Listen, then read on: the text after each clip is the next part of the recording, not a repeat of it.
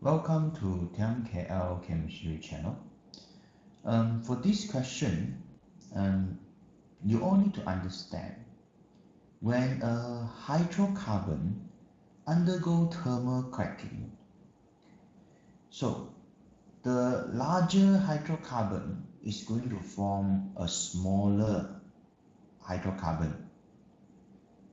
So since in this question oct-1 in used, so when this oct-1 in being thermally cracked, it's going to form a smaller hydrocarbon.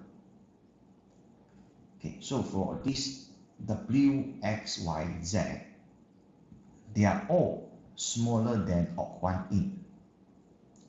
So which means they are possible to form from oct-1 in. Okay, so just give you an example how the thermal cracking happen. Okay, let's say we have a building. So when a building undergo thermal cracking, actually the bond breaking can randomly happen at any place. Okay, let's say the bond breaking is here and here. When it's undergo bond breaking, so it will form radicals.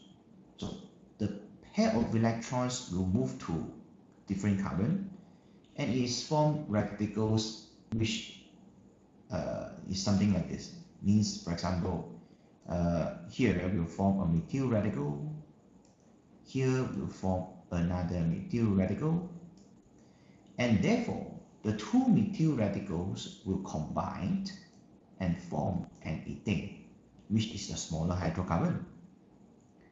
And at the same time, we know that this carbon, and this carbon now has the unpaired electron.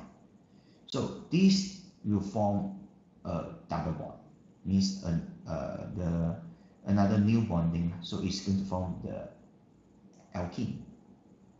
So this is the examples for cracking.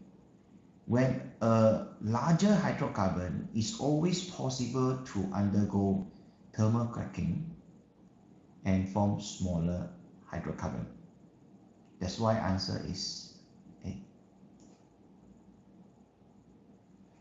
Thank you.